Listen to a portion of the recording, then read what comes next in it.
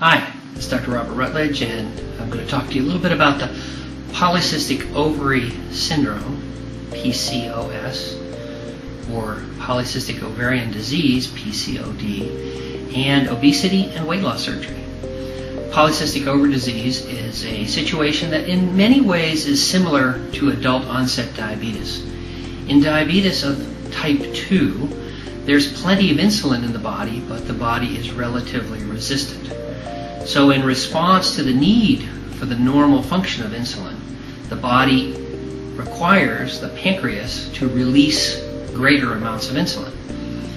And as greater amounts of insulin are created, a side effect is increased rate of obesity, so that the signal to fix the problem of inadequate response to insulin is actually a side effect that leads to more resistance to insulin, and progressive higher levels of insulin are secreted, and as each level steps up a bit, obesity follows it in a stepwise fashion.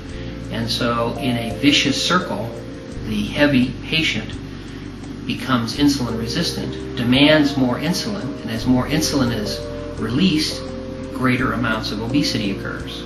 As weight loss occurs, there's a progressive decrease in insulin resistance, there's an increase in insulin sensitivity in the thinner patient, and so insulin levels decline, and as they decline, the blood sugar level normalizes, and the adult onset diabetes often resolves with weight loss following weight loss surgery, sometimes within days of the operation.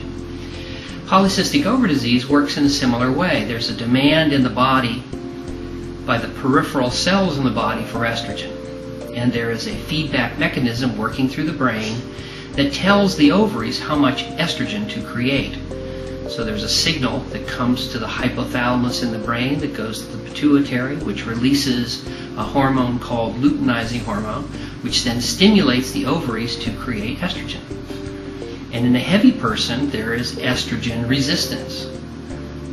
As the body responds to the estrogen resistance by putting out more estrogen, the body also has the side effect of increased obesity. So again, there's a vicious cycle.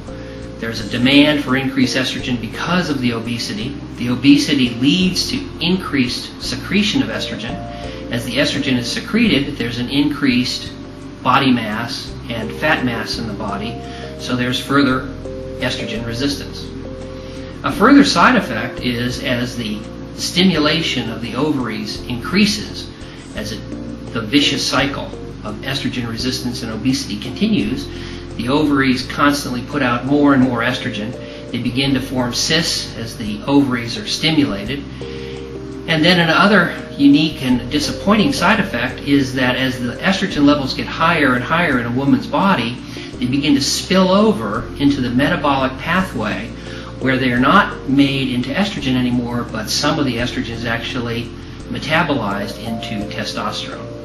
And this leads to the external side effects that we see in patients with polycystic ovary disease, with things like infertility, facial and other areas of acne, facial hair, and male pattern baldness.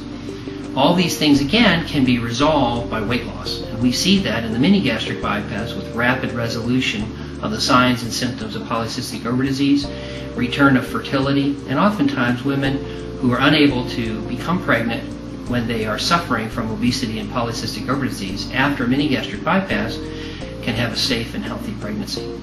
For more information, visit us on the web at clos.net or email me anytime at drr, that's Dr. R, at clos.net. Thanks and have a great day.